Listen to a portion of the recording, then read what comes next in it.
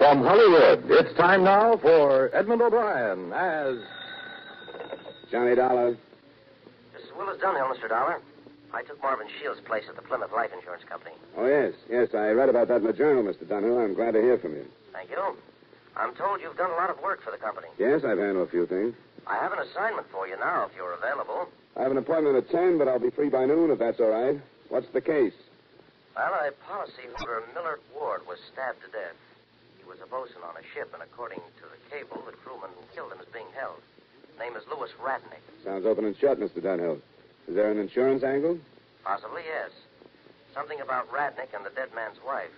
The ship is due in New Orleans tomorrow afternoon, and we'd like you to go down and look it over.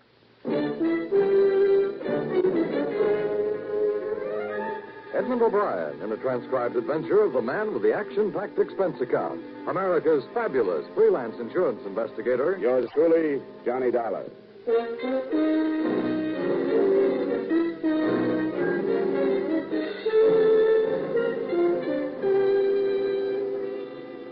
Expense account submitted by Special Investigator Johnny Dollar to Home Office, Plymouth Insurance Company, Hartford, Connecticut.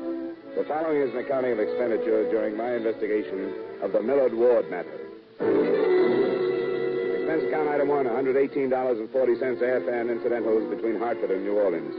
When I got there, the newspapers were bannering the expected arrival of what they called a death ship.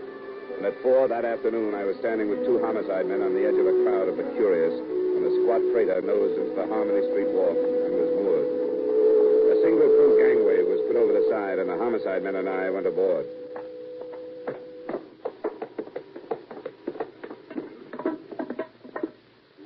I'm Lieutenant Tracy, New Orleans Police. You one of the officers of the ship? Yes, sir. The captain's in his quarters. I'm the chief mate, sir. Edward Donovan. This is Sergeant Wright. This is Mr. Dollar from Ward's Insurance Company. How are you? Mr. Donovan. I guess you know how it goes. Ward's body's in the isolation room in the hospital, and Louis Radnick's in the brig. What about the knife that was used? We, left it where it was. In the body? Yes, sir. You want to talk to Radnick? I planned on waiting until we got him ashore. What about you, Dollar? I guess it's not important now, but I would like to see where it happened. Sure, it's just forward here in the forepeak. Let's take a look, then. Will you stay by the gangway, right? Wagon should be here any time. Which way is it? Up here, sir. Ship's plenty messy, but we put the men in their quarters until this was taken off our hands. What does Radnick have to say about it, Mr. Donovan? Nothing. He wouldn't open his peep after it happened, and hasn't since. Hasn't said a word. Must have said something. Nothing that wasn't out and out evasive. Happened during my watch, 4 to 8. Ward had some men up here on this deck. This was last Saturday morning? Yes, sir. They were chipping and red lead and some rust, and Ward took Radnick into the forepeak to get some more paint. Radnick came out alone and fell to again without saying anything. Then when somebody asked him, he said Ward must have stayed below. It's right down here. How long was that after Radnick came out, do you know? About 20 minutes is as close as we could come. When was Ward found, then? It wasn't for about 40 minutes. You know how men are. They figured they could take it easy as long as the bosun was out of sight. The ship's carpenter finally showed up and asked where he was. He found him and reported to me.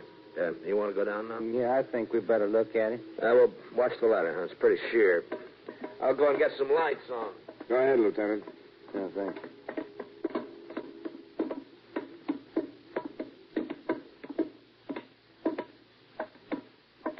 Still a little damp in here. We were taking some seas this morning. Now this is where it happened. He was lying across here. Mm-hmm. Where was his head? Well, his head was right here, his feet over there. He was lying on his side, and the knife was in his chest. Did Radnick admit that the knife was here? It wasn't his. We stored the twine and rope down here and kept the knife handy. Well, Radnick admitted being here with Ward, didn't he? He didn't say it, but we all knew he was. I tell you, he didn't say anything. When I asked him, he said, he's dead, isn't he? If you think I killed him, lock me up and leave me alone. I'll talk to the police when I get ashore.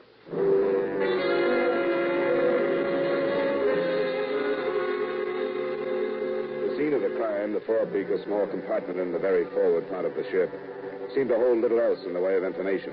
As we left, the chief mate explained that there obviously had been bad blood between Radnick and the dead bosun, and one crewman had allegedly once heard them arguing about Ward's wife. With the permission of the lieutenant, while he and the coroner arranged for the removal of the body, I went to the airless cabin that served as a brig and met the accused man. He was 23 years old. I've been saying that I talked to the police and nobody else. I still mean it, and that goes for you. That's your privilege, Radnick, but when you talk to the police, you'll be talking to me, too. We're working together on this thing. I don't get it. I told you I was hired by Ward's insurance company. I want to find out if his policy had anything to do with your killing him. Who told you I killed him? Oh, it seems to be pretty widely accepted. Did anybody see me do anything like that? The men knew you hated each other. How much does that mean? There seems to have been something between you and Ward's wife. That's a lie. Why should anybody lie about it? Who said that? I don't know who it was. One of the men who heard you and Ward arguing about her. I'll break his neck if I find out who. It's a lie. For your sake, I hope it is. She's being pulled in for questioning this afternoon. You can see that if there was something between you, it'd be better if you told us. There wasn't anything. I hardly knew her. But for some crazy reason, Ward thought there was. I think it was because he was older, and those guys are always like that. How well did you know her? Well, just to talk to, have a few drinks together. While he was out on the trip? Yeah, while he was out. I guess I should have figured that. I don't care what you make it sound like. There wasn't anything wrong. He and I sailed with the company for quite a while, most of the time on the same ship. Early this summer, I got sick and missed a trip. That's when I met her. Where? In a bar. But there wasn't ever anything between us. Ward never would believe it, but it's true. What made Ward think you did? I don't know. I tried to find out who was talking to him, but he'd never say. Somebody in the bar where you say you met her? I don't know. He'd never say. Where's the bar? The International, mostly. Then there was the Oakland up on Common. Good.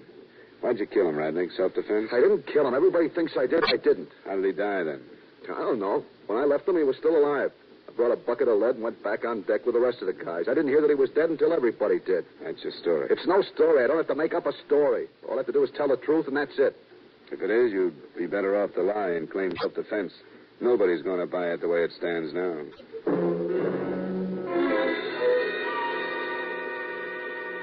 I heard him repeat his statement a few minutes later to a blank-faced Lieutenant Tracy. And when the prisoner had been started on his way to police headquarters, we did what checking we could through the crew. Everyone agreed that the two men openly hated each other. Radnick had always been given the dirty or dangerous work. There had been muttered threats from both. It was a situation, they explained, that would naturally grow out of all proportion aboard a ship, and there was no escape from facing one another every day.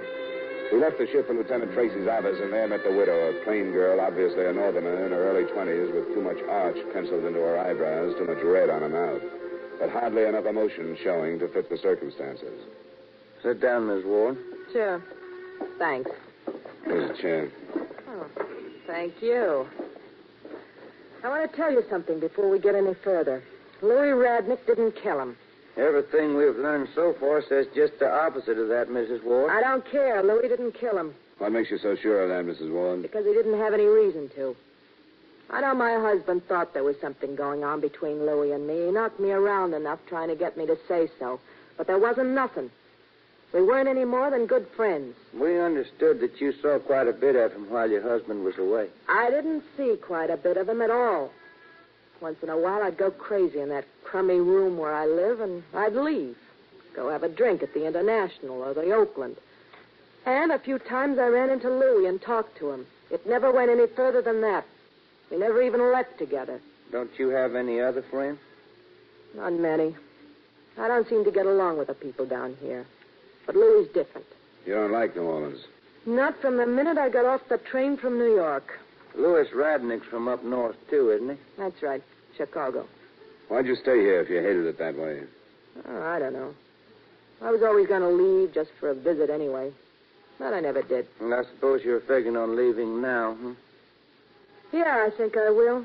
With your husband dead, there's no more reason for you to stay in a town you hate, huh? If you think you can make anything out of that, go ahead and try. You can't. Well, you'll have to admit it looks pretty bad. I don't care how it looks. You can't make anything out of it. You're a cop, so you got to push people around and pry. Well, I'll save you the trouble. I was sick and tired of being married to that fat slob. I hated him. Why didn't you leave him? It wouldn't have lasted much longer. But this way, you might get some insurance money. Did you tell Louis Radnick how you felt? We never talked about my husband. We talked about New York and things like that. Louis didn't kill him. He didn't have any reason to. Okay, Miss Ward, unless Mr. Dollar has something more, you can go. I can leave? Sure, as far as I'm concerned. Oh, can I see Louis? He's not seeing anybody but a lawyer right now. There'll be a coroner's inquest tomorrow morning. I think it'd be a good idea if you come to that. Yeah? Where do I go and what time? Sergeant outside will tell you. Thank you for coming down. Please accept our sympathy in your grief. You're sweet. Both of you. What do you suppose that pitch was for? I thought maybe she was trying to clear herself of any part of it, if she and the boy did plan it. If he admits it, she can just keep on saying what she told us. Yeah. Well, I think I'll check the 2 bars that she mentioned. She said they never left together. I'd like to know if that holds up, wouldn't you?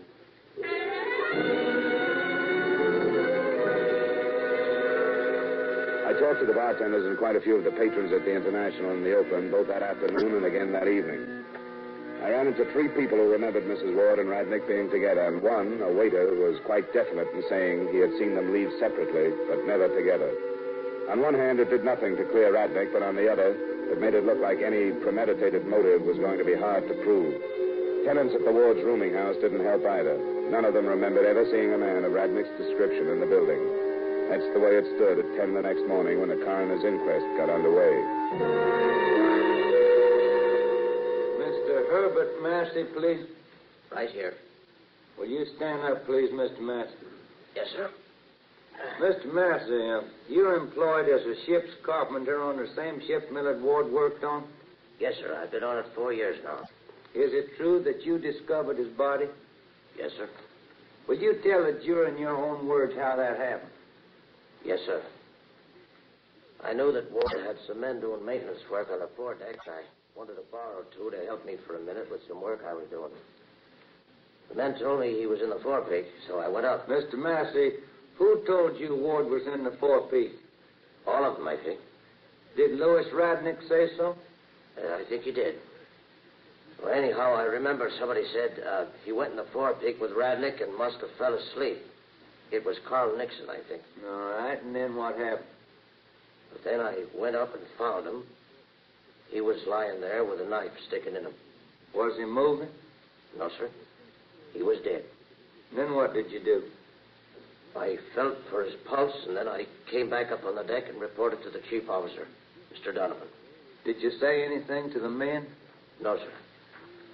I went down the other side of the deck and onto the bridge deck and found Mr. Donovan reporting to him. After the testimony of the ship's carpenter, a little more was heard from a few of the crewmen. None of it seemed to change the picture, but the reports from the autopsy surgeon, together with the one from the police laboratory, did. A, the knife had entered Ward's body at such an angle that the fatal wound could have been self-inflicted.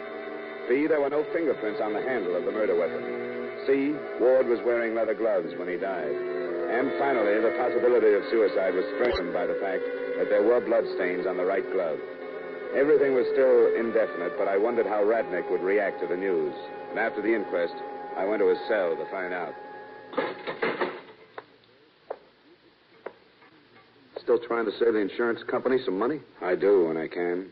I just came from the inquest, Radnick. I understand I could have saved the taxpayers some money on that. How come? They don't have an inquest when there's a confession, do they? What confession, Radnick? I killed him. That's what everybody wants to hear, isn't it? Wait a minute. What brought this? I killed him because he was trying to kill me. And that's going to be my plea. I killed him in self-defense. What's the matter? Don't you like that story either?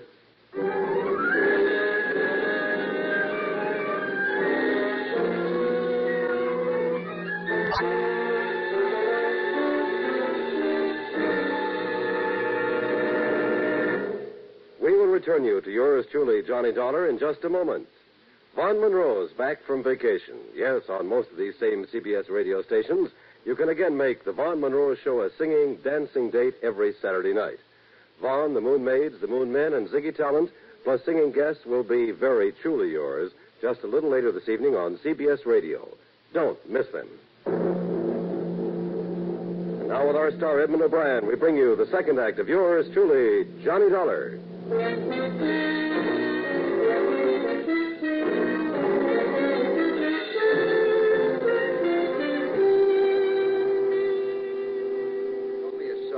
Crew said we hated each other. You can ask him how that crazy guy was riding me all the time and giving me all the dirt aboard. Wait a minute, Radnick. I was a guy on the outboard side when we were painting davits. He was trying to kill me then, waiting for me to fall over the side. Radnick. Well, I didn't. So he got me in the forepeak and tried to brain me. So I stuck a knife in him. It was off his head, and I had to keep him from killing me. Are you through? That's all there was to it. Why didn't you tell us this in the first place? Because I didn't want to. What made you change your mind? I got sick of lying. Have you hired a lawyer? I got a right to, haven't I? He counted all the evidence against you, figured in the fact that there wasn't an eyewitness, and decided to play it this way. Why not? Everybody knows I killed him, don't they? We want to be sure why. I told you, self-defense. What did he try to hit you with? Took a swing at me with his fist. Then he picked up a can of paint.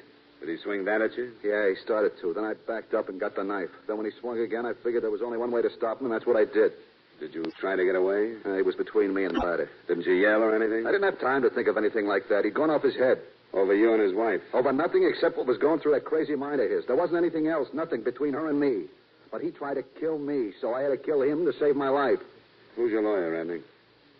His name's Waterman. Where'd you get him? He does a lot of work for the union. You should have stuck to business problems. What do you mean by that? I don't think you'll get to first base with the plea. Well, that's what happened. Sure. It's happened before when there weren't any witnesses. This time we're too close to a motive. I think a jury will fill in what we don't have. I guess that's a chance you got to take. I guess so. I'll see you later. That can of paint he was swinging. What did he do with it when you stabbed him? He dropped it, I guess. I wasn't noticing things like that. Okay, I just wondered. I wanted to be able to give Ward's wife all the details of your new story. She had nothing to do with it. He was crazy, that's all. He's not alone. Any sane man would have admitted a self-defense killing like you described right after it happened. And you shouldn't have wiped off the knife. I didn't wipe him.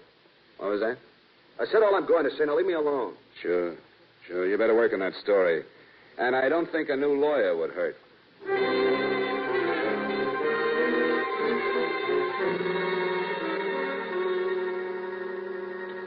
I don't care how full of holes it is, we've got to find more than we have now. I know that.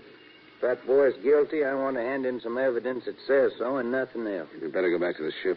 Yeah, I think so, too. Go over the scene of the killing again. Seems to me we ought to be able to settle that can of paint he says Ward was swinging at him. One way or another, that would help. Where's that ship's carpenter? You suppose he went back aboard? I hope so. If he discovered the body, he ought to be able to fill in some details. That's right. You know, what's his name, Massey? Herbert Massey. Probably the same thing going through your mind. That the last person we think saw Ward alive isn't too far separated from the one that says he's the first person that saw him dead. You aren't thinking that boy is innocent? Not necessarily. How about you? If he was, and with everything stacked up against him the way it is, that lawyer could have figured it was safer to have him take a self-defense plea. I think you better go back to the ship, don't you?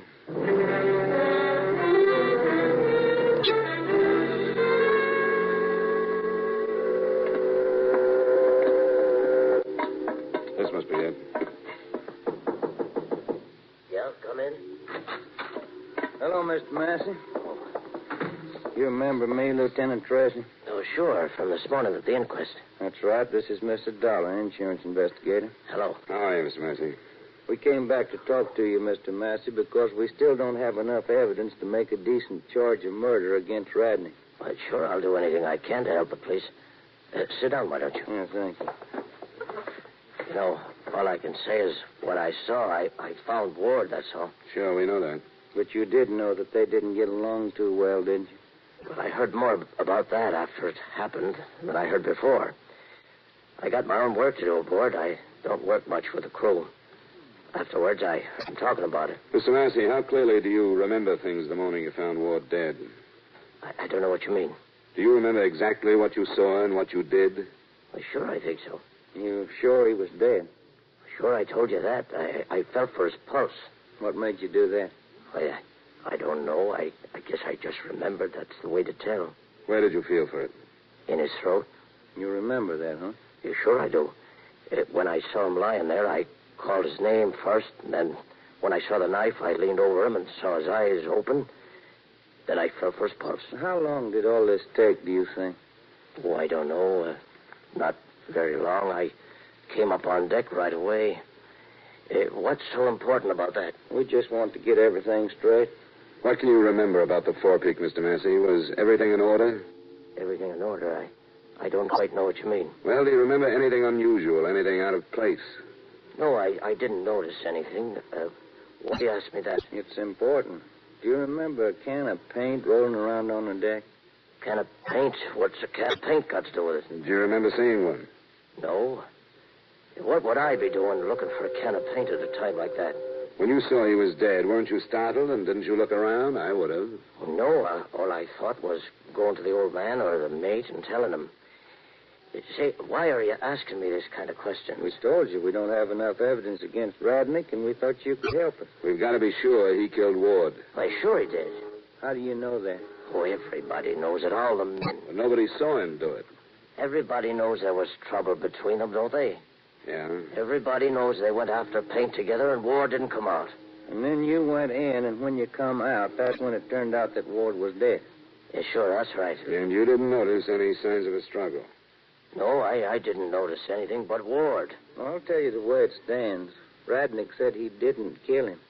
Well, then he must be lying. Well, that's what we thought, too. Everything that anybody said made it look like he was lying. Why, sure he is. But then he changed his story. Then he said Ward had tried to kill him and that he stabbed him in self-defense. He said Ward picked up a heavy can of paint, tried to brain him. I don't know what happened. Well, a fight like that would have been heard, and there would have been things knocked around. But you say you didn't notice anything, and the men say they didn't hear anything. I don't know anything about that. I was on the afterdeck, so I didn't hear anything. And I didn't notice anything because I just didn't look around. We don't think there was a fight. We think either Radnick just stuck him or that somebody else killed him. Everybody knows Radnick did it. It could be that everybody just thinks he did. Everybody knew there was trouble between them. It was shaping up, so when you found Ward dead, naturally everybody thought Radnick did it. Yeah, that's right. Everybody did. You came out and told the mate you found Ward's body, and then everybody just naturally figured that Radnick had killed him. That's right. But what if he didn't, Massey? I don't know what you mean. If Radnick didn't kill him, who did? We just want to get it straight. If Radnick didn't kill him, who did? I don't know. Who else was in the forepeak? I was. That's what you mean, isn't it? I was in there. I found Ward in there. What you mean is you think if Radnick didn't kill him, I did. Isn't that right? Somebody killed him. I found him there. I tell you, he was dead when I found him. That's all I can say. It's all I know. Okay, Massey. You weren't planning on going anyplace, were you? Now, you can't arrest me. I didn't do anything. We just don't want you to leave town. We want to talk to you again if we can't build anything better against Radnick.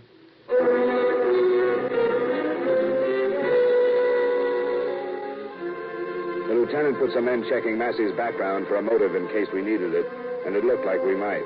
And then we went back to Lieutenant Tracy's office and looked at one another. Our circumstantial evidence was one thing, but we had nothing in the way of actual evidence. The information on Massey came in, and it was incomplete and worthless. More came in on the association between Radnick and Mrs. Ward. All it did was make us wonder whether they were innocent or smart. There was such a complete lack of anything to put our fingers on that we decided on some pressure tactics to eliminate at least some of the possibilities.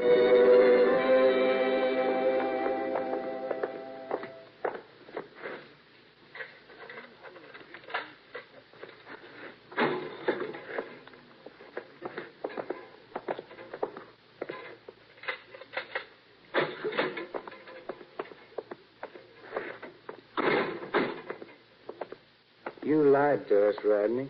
We want to know why you did. I don't know what you're talking about. Why'd you give us that stuff about killing Ward? What stuff? We think you were lying. We don't think you killed him at all. Are you crazy? We think it looked so bad for you that you and that lawyer decided the best thing to do was try a self-defense plea. What are you giving me? What did you give us? You said you killed him.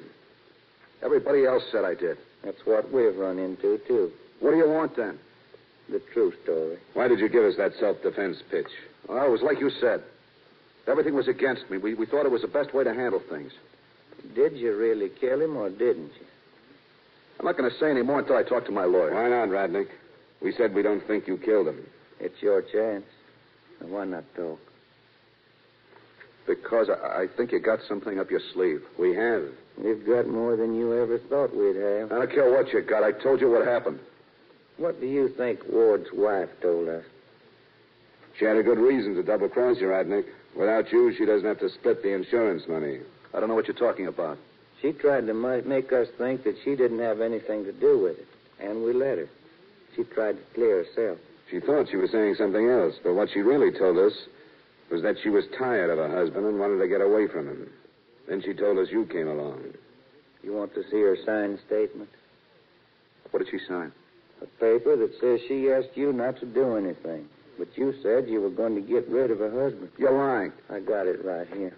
She's a dirty, rotten liar. If she signed anything like that, she's a dirty liar. Yeah, but the state won't think so and is building a case against you. Well, it's not true. I don't care anymore because I can see that even a lawyer was wrong. I don't have a chance and I'm sick of lying. Tell us about it then. It was her. After I met her, she asked me to do it. She said, kill him. She begged me. She said, with the money we'd get, we could leave New Orleans. Honest, I'm tired of lying, and this is the real truth. She said we'd go away together. I let him ride me the whole trip. And then when Ward and I were in the forepeak, it was only 2 days from home. I knew I had to do something, and I did it. He didn't attack you. You just stabbed him. I don't know what happened to me. We were there, and I knew it was my last chance. I didn't know what I was doing. I just saw a chance, and I took the knife, and I stabbed him. I wish I hadn't. You'd planned it, though, hadn't you? I wish I hadn't. I wish I'd never met her. I wish I'd never come to this town and met her.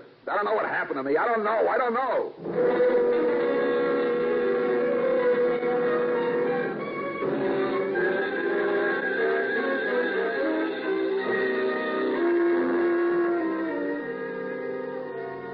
Expense account item 2, miscellaneous, $183.15. Item 3, same as item 1, transportation back to Hartford. Expense account total, $419.95. Remarks? I don't think any are needed. It was a clear case of attempted insurance fraud.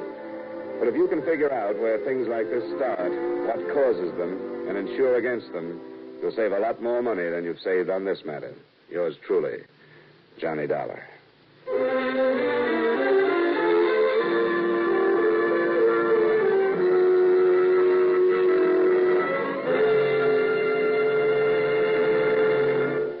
Yours truly, Johnny Dollar, stars Edmund O'Brien in the title role and is written by Gil Dowd with music by Wilbur Hatch.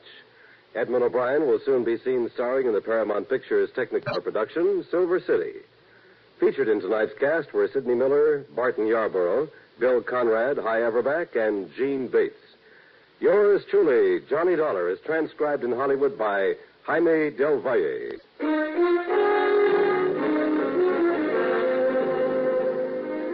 This is Dan Coverly inviting you to join us next week at this time when Edmund O'Brien returns as... Yours truly, Johnny Dollar.